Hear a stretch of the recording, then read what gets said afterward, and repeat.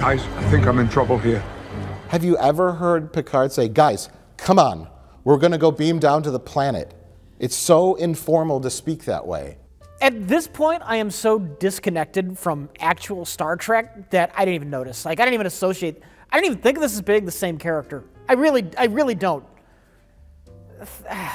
Picard, like, intellectual, rational man, and you have that scene where he gives, Renee Picard the pep talk, and I'm like, oh, finally you get a Picard speech. Finally they will utilize Picard's character right.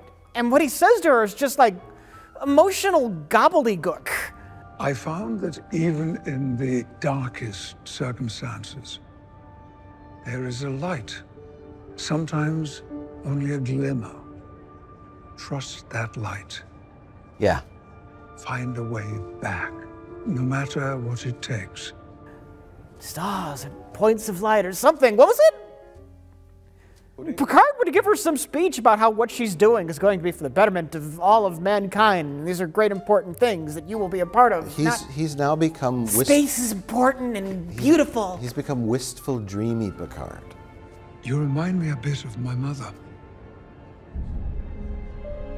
She, too, loved the stars. Star Trek, emotional Star Trek is just garbage. It's it's blasphemy. Yeah, it's sort of the opposite of what it's supposed to be. This is secular blasphemy. I just picture that ad that I showed last time when it's just like all the critic quotes. Intense, amazing, you'll cry butterfly tears, secular blasphemy. No one would get what you're saying.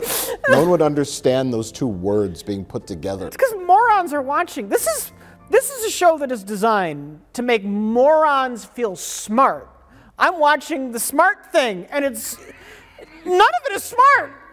It's all stupid.